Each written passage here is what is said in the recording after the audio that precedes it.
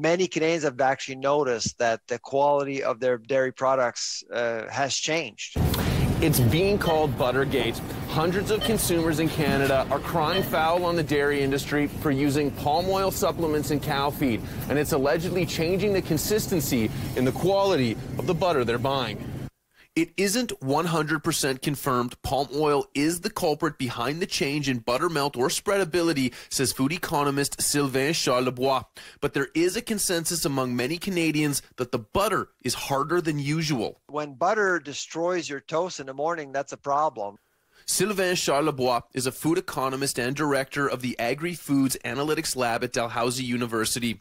Charlebois says palm oil supplementation in cow feed is being explored as one of the reasons behind the recent change in our butter's texture across the country.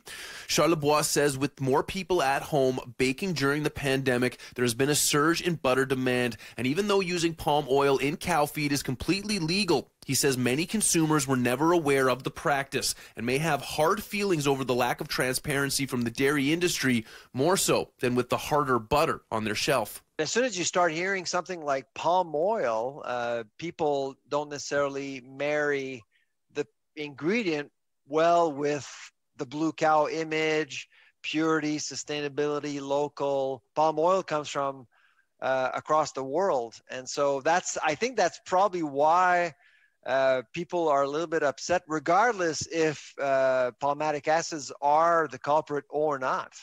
Quebec dairy cooperative AgriPur has asked dairy farmers to stop using palm oil derivatives in dairy cow feed.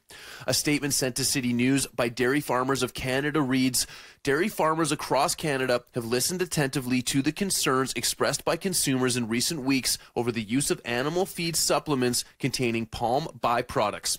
In light of these concerns, Dairy Farmers of Canada had previously announced the formation of a working group of experts to assess current scientific literature, identify gaps in information, and look into issues that have been raised by consumers." However, that leaves Charlebois with more questions. One being, why is this only being explored publicly now when the practice of using palm oil additives in cow feed has been occurring for years? There's no data. I mean, the industry should have actually looked into this matter a long time ago, but it didn't. In Winnipeg, Mark Neufeld, City News.